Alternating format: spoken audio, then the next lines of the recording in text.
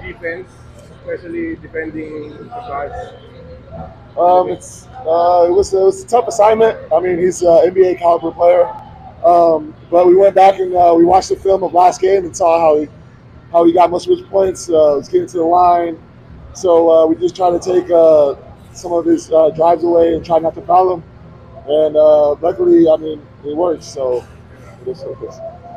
What was your strategy of going up against him? It seems like you were also frustrated at some point in the game. Yeah. I mean, I just wanted to play hard, make it tough for him to make shots, keep him off the offensive rebounds. You got a lot. He always gets probably about 10 to 20 points off offensive rebounds and putbacks and all that. So my main focus was to keep the ball out of his hands, deny him, and then just box him out. And then hopefully we get the rebound from the other four guys.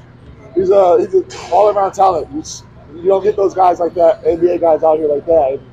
He played tremendous while he was out here. Cliff, that said, you guys held him scoreless in the second quarter. That should feel good for you guys. We held him what? You held them scoreless in the second quarter. Yeah. 0 points. So Yeah. that should definitely feel good. Oh yeah, it is, because I mean, if you look at the way that they were playing, he's their lifeline. Whenever he's going good, San Miguel's hard to beat. So we just try to really keep the ball out of his hands and make everyone else beat us, and we just stay focused on the game plan and just try to keep him limit him as much as possible. So I mean, yeah, that 0 points in the second quarter, I don't think he's ever been held scoreless in a quarter, so that's perfect for us. Yeah. There were some heated moments between you and Shabazz in the third quarter.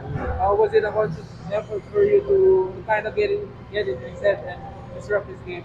Oh yeah, I mean, I'm out there to play defense and play hard, and I know if there's a little slight advantage of me just trying to get in the other guy's head, keep him unfocused, then that's what I'm going to do. I'm going to try and take the best player away, and then if he's worried about me and all my shenanigans, then he's not focusing on the game. That's perfect. I'll take the win.